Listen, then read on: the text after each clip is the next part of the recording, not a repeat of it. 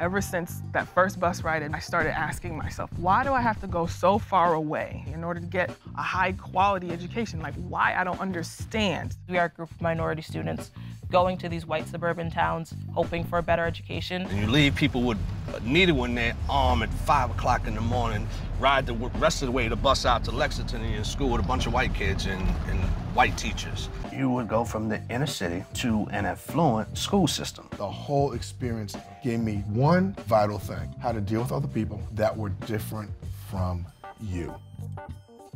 People have all these stereotypes about us. Like, when they'll start a beat, expect you to rap, but that just wasn't me. There was a point where it was like having two Fatimas. I feel like a weird disconnect, like I don't fit in either spots.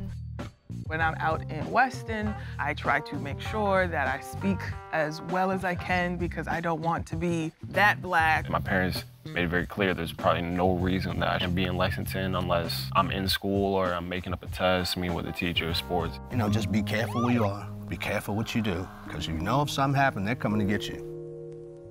Whatever the majority image is, that's what the standard is. Yeah. And so everyone look pale-skinned, blonde hair. I am not that.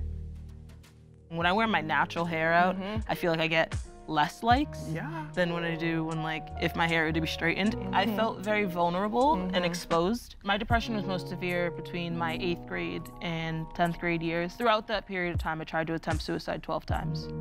I've seen one black substitute in my school for the 4 years that I've been going there. We don't have enough resources to help us when we are struggling through school. Also, I think that they're using us just to have that little spark of diversity. I'm one of 6% in my school. I felt like the only time I existed in the classroom was in February and when we decided to learn about the Civil War and slavery. You mean to tell me that's the only time I exist?